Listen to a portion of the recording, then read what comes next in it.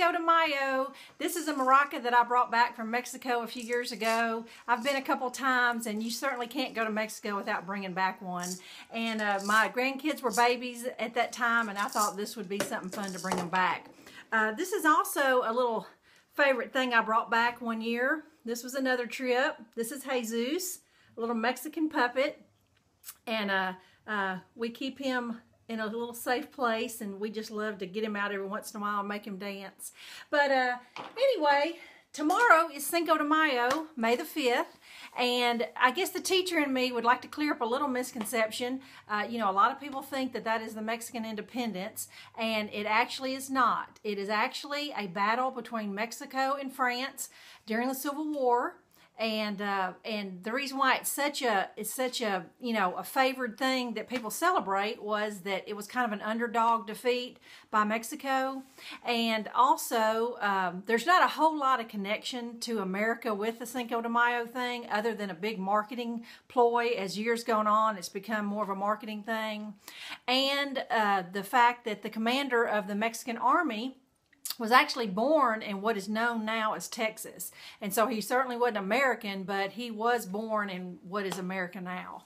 And, you know, it's just one of those things that people migrate to America, and family traditions carry on and carry on. And so that is the reason why that America really celebrates it more than the Mexico does. So in lieu of that, my bunco group is tonight. And last month we decided, since it was the day before May the 5th, that we would do a Mexican theme tonight.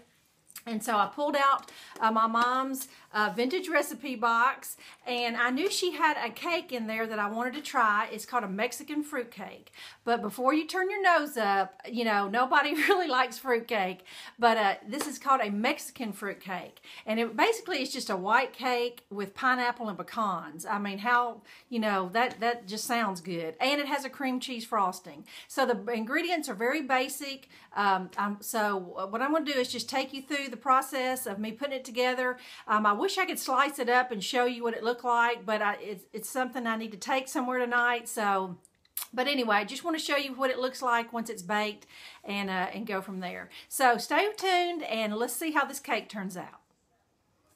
Okay, here are the ingredients to the cake. You need 2 cups of sugar and 2 cups of flour, that's self-rising flour, 2 eggs, a cup of chopped nuts, and 16 ounces of crushed pineapple with the juice. My can was 20 ounces, so I took out about 1/4 of the can. So I'm going to mix up these 5 ingredients in the bowl, and then I'm going to place it in a greased and floured 9 by 13 baking dish.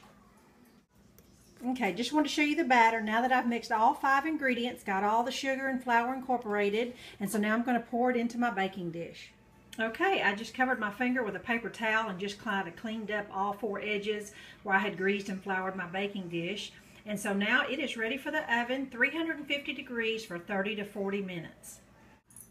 Alright, this cake is topped with cream cheese frosting, and so we need to mix this up while the cake is baking, because we actually poured onto the cake, the warm cake, as soon as you take it out of the oven. So we need 2 cups of powdered sugar, a teaspoon of vanilla, a stick of butter, and 8 ounces of cream cheese.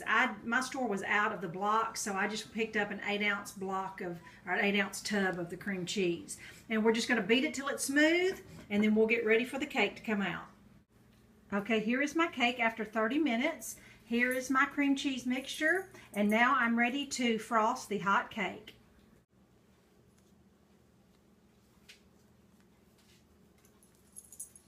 Okay, this is the finished cake. I took an additional 1/4 of a cup of chopped pecans and sprinkled it on top.